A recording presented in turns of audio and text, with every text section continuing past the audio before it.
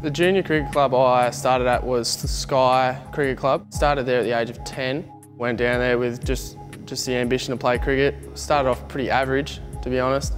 I actually bowled a full over of wides, so it's good to know that I've started making a few small steps in the right direction now. Don't exactly bowl 9 wides in a row and then get told to sit down for the rest of the day. My junior cricket started at Johnson Park when I was 7. Went down on Friday nights, optimistic that I might get a go with the brother playing there, and then moved on to Eildon Park for the under-13s. And my favourite junior memory would be winning the under-15 premiership with Eildon Park. We had an undefeated season and got down to the grand final, and it got pretty tight towards the end, but we managed to get over the line, 8 down, and that was a fantastic day. I'm from the South East Country Sharks. I got chosen second year of the 14s, it was my first year.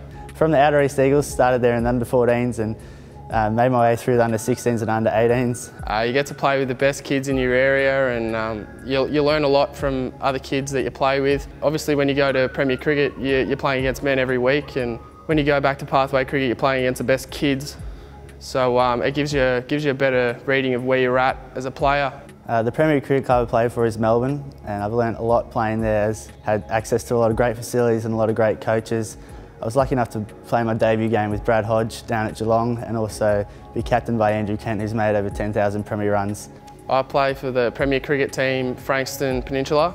I got taken under the wing by a couple of the older boys, such as Scotty Bolland, who's now one of the big dogs up here. It was a great experience playing there. We've got one of the best grounds in Premier Cricket, got good decks for bowlers, which also works in my favour, and our coaches are great. Playing at the underage state level is such an exciting opportunity to go away and travel. Been lucky enough to go to places such as Adelaide, Tasmania, over to Perth, and just test myself against the best opposition around with our team and try and win the state title.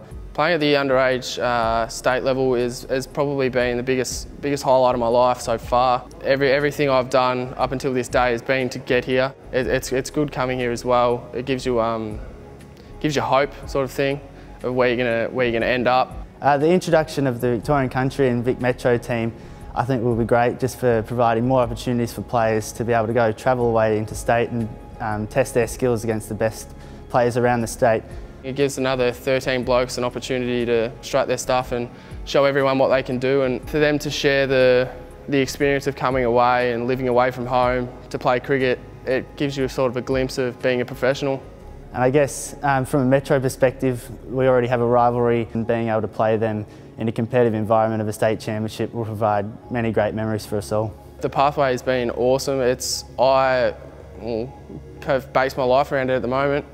I've quit football to try and concentrate on cricket solely. Coming in here, it's almost surreal. Being able to finish a school day and come in here to the academy is just a fantastic opportunity, with the vast array of coaches we have, from the mental side of things to the fitness side of things to batting, bowling, wicket keeping. There's a real opportunity to develop our skills in all assets of the game, not just with our cricket skills, but also improving our fitness and improving how we can mentally prepare for games. Well, it's where the big boys play, it's where the Aussies play, where the Vics play, the Bushrangers. So it just it gives you a look at your dream, and whether you work hard enough or whether you're good enough to make ends meet at the end of the day, well, that's up to you.